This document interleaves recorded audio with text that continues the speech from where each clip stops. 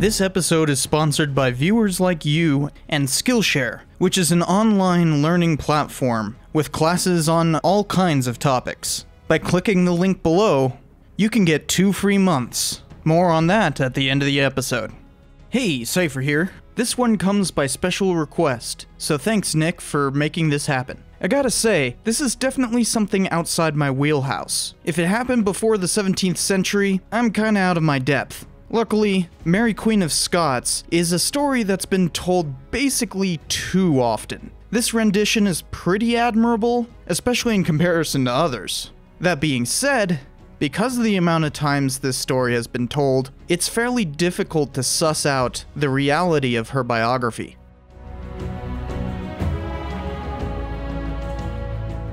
Mary Stuart was born at an imperfect time for Scotland. Only a week after her birth in 1542, her father died. She was the sole remaining heir to the throne at a time of war with England, and was of royal lineage for that crown too. A treaty was signed for the infant's future hand in marriage between England and Scotland. But after Henry VIII arrested some merchants, the Scottish Parliament refused to ratify it, igniting another war. Henry sent troops to gain the marriage treaty, but his rough wooing, as it's called, failed after France intervened, cementing their old alliance with Scotland. Instead, Mary I was sent to France to eventually marry the Dauphin. Mary grew up in France while regents controlled Scotland. She was married to the Dauphin, and he eventually became King Francis II, but only for a short while. He died of some head-related disease in 1560, and the dream of uniting the crowns of France, England, and Scotland died with him, rendering Mary a childless widow who only had an accepted claim to the Scottish crown.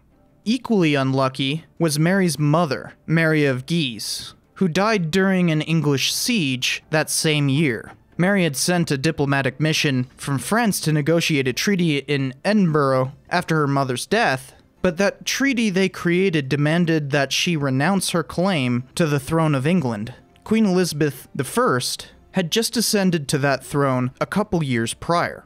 Well, Mary Queen of Scots left France while still in mourning for Francis, and returned to take her throne again. First thing on the agenda was dealing with the Scottish Reformation that happened while she was away. Its main leader, John Knox, continuously gave inflammatory sermons denouncing Mary in any way possible. She eventually had him tried for treason, though he got away with it. Scotland was in an odd position. It was only recently reformed, and the Protestants were surly about their Catholic monarch. From this point onward, loyalties were primarily divided by religion, with Elizabeth in the south representing Protestants and Mary being some kind of middle ground. People were constantly afraid that she would impose Bloody Mary's reign of terror on Scotland, though that never came. Instead, everyone resorted to gossip. Almost everything we know about Mary is infused with this court intrigue. That being said, Mary also claimed the English crown. She flirted with those claims, sometimes quite brazenly, but never went far enough to denounce Elizabeth, even though Elizabeth's father's parliament had denounced her in 1533. So there was this dynamic of succession claims and Protestant fear-mongering that made for a pretty volatile mix. What didn't help matters was Mary's decision to wed Lord Darnley, who was technically one of Elizabeth's noblemen, a Catholic, and also related to Henry VII. Basically, he was all the worst fears of the Protestants in Scotland and bolstered Mary's claim to the English throne. Even though Elizabeth had suggested Mary wed an Englishman, she tried to deny the marriage. Many at the time acknowledged a genuine romance between Mary and Darnley, and Mary pushed it through, much to the dismay of Elizabeth and Knox. A rebellion was sponsored by England and whipped up by Knox, but nothing happened after the two armies chased each other about Scotland for a year, literally called the Chase-About Raid because of the lack of fighting.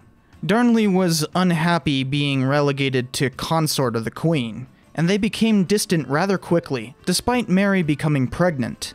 A bunch of noblemen claimed that a court musician had impregnated her and ambushed the musician by the name of Rizzio while he was at Mary's side. He was stabbed numerous times right in front of her. This was supposed to be just the beginning, as a bunch of the lords conspired to hold Mary prisoner, but she escaped thanks to Darnley coming back to her. They returned to Edinburgh, where she gave birth to the future King James.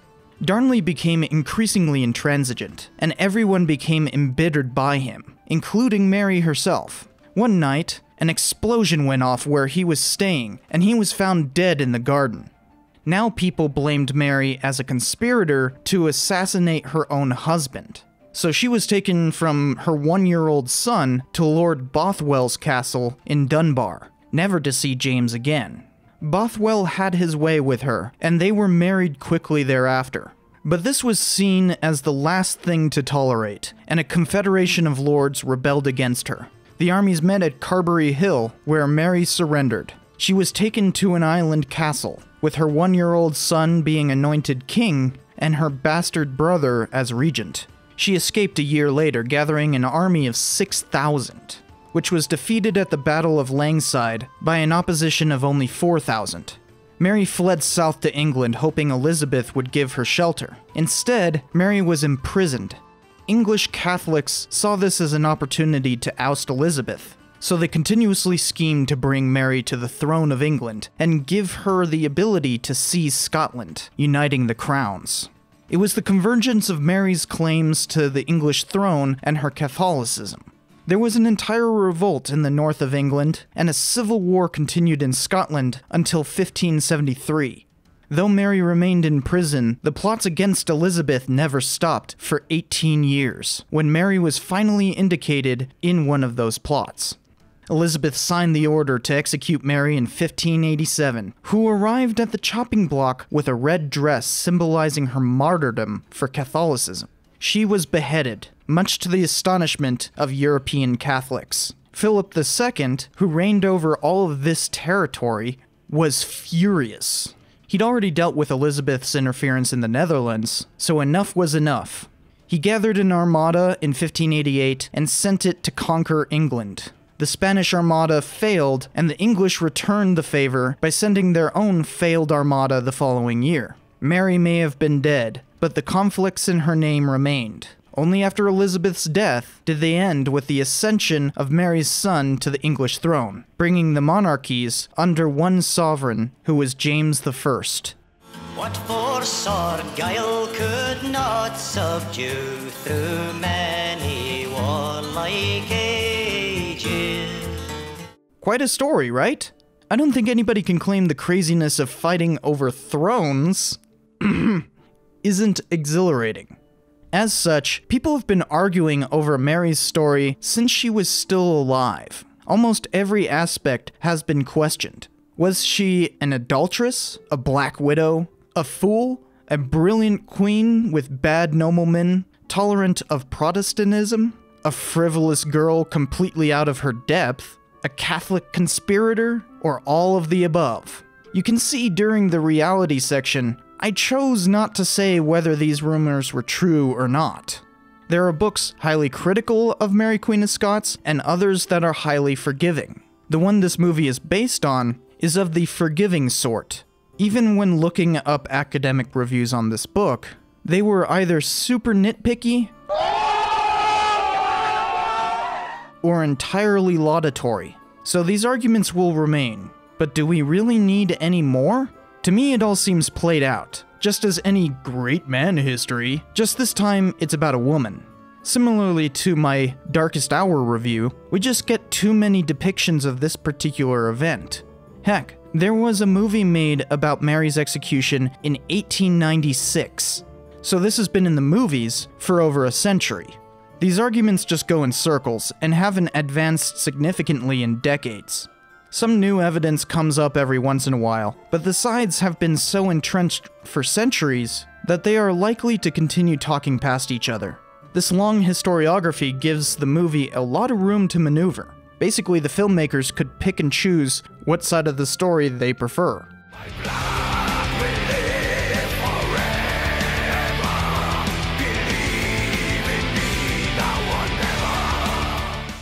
This film almost did well by picking its battles. They basically wanted to only focus on Mary's time in Scotland, and that appears great at least until the last 20 minutes. The story begins with Mary's return to Scotland, with a great foreboding cut.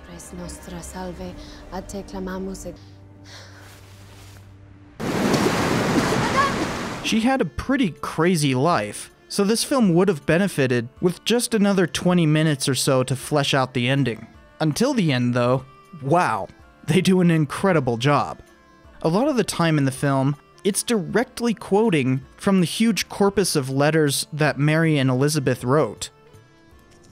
We shall only do you the favour of betrothing your special friend, Lord Robert Dudley. Once you name us heir. You can tell they put a lot of thought into what to quote and where. Am I to refuse her what I myself suggested? Basically, any time in the first hour and a half of the film that Mary is having some kind of conversation about Elizabeth or vice versa, you can guarantee it's a quote. It's all woven into this drama in a way that simply works. These stories have been perfected over the years, so perhaps that's not as difficult to get right as it would seem. After all, what differentiates this film from the ones that have come before? I think the greatest part is simply the sense of place. I mean, the set design and costumes are one thing which deserves praise for sure. Like, look at the sheer opulence of these shots.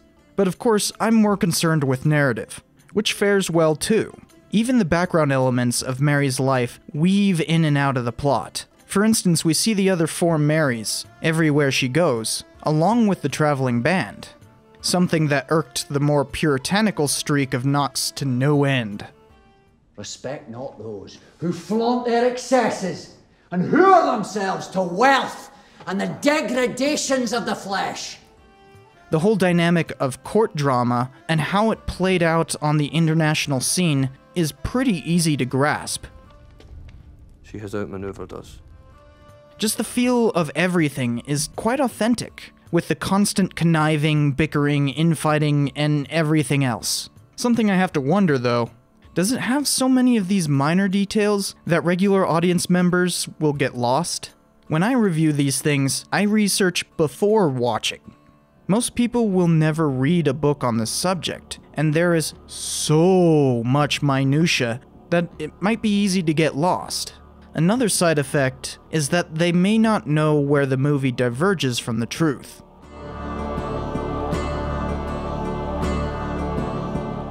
They had to compress time a lot in this. How long are you staying? At Holyrood? In Scotland. Are you already planning my departure? The main part of the film takes place between 1560 and 1568, and that was a crazy time. For instance, the confrontation between her and Knox takes quotes from multiple encounters. Well then, I perceive that my subjects shall obey you, and not me. And it happens kinda suddenly. That's what I mean by people might get lost without a basic understanding of the story beforehand. And the movie is trying to string it all together in a short period of time. But there are a few odd additions, given how much has to be cut out. First, there's a lot of flirtation with one of the rumors that Rizzio was a homosexual, and that Darnley was secretly in love with him. That's a lot of reliance on an unsubstantiated rumor. Another instance is during the Chaseabout raid, where they add in a battle, despite the whole war being named after its lack of fighting. That was the point. The rebels fled to England. And despite that addition, the actual battles of Carberry and Langside are omitted altogether. The weirdest addition is the last 20 minutes. Movie Mary just suddenly flees to England and has a face-to-face meeting with Elizabeth. They never met in reality, though Mary had been trying to arrange a meeting at least until her imprisonment. I guess so many other movies have imposed this inaccuracy that it's to be expected, but really it serves as another way to rush through the plot and skip everything. As soon as Mary enters England, everything is just wonky and false. If they'd given themselves some more time, we could have seen a climactic battle and a sad escape into imprisonment. No need for this addition, but the end of the movie is rushed. Now, I don't think the end ruins this film. Plus, the story is so laden with mythology that I can't be annoyed by silly attempts at resolving it. There's one minor inaccuracy that I have to point out before ending this review though. There's a lot of characters who are portrayed by actors of a race that they certainly weren't in reality. That doesn't bug me, but if we are supposed to take complaints about whitewashing seriously, then those same people ought to denounce this. All of the English and Scottish nobility was what we would call white today. So if you're concerned about whitewashing, it is only fair to criticize this. But to me, I just put this under the costume design category. It doesn't matter for the narrative, so I don't think that criticism is applicable. Okay, with all of that being said, it's right on the raggedy edge of acceptable inaccuracy. At least in my consideration, it doesn't reinforce any harmful mythology. So would you like to learn how to retell old stories in new ways, like this movie is? Well, today's sponsor can help you with that. Skillshare is an online learning platform. There are all kinds of writing courses you can take, and a whole lot more. There's hundreds of classes just waiting for you to click that link below. If creative stuff isn't up your alley, well, everyone could use a little bit of business acumen, and they've got classes on plenty of that stuff too, from marketing to accounting. By clicking that link, you'll get 2 free months of premium. It's only $10 a month after the 2-month trial. So thanks, Skillshare, for sponsoring this episode.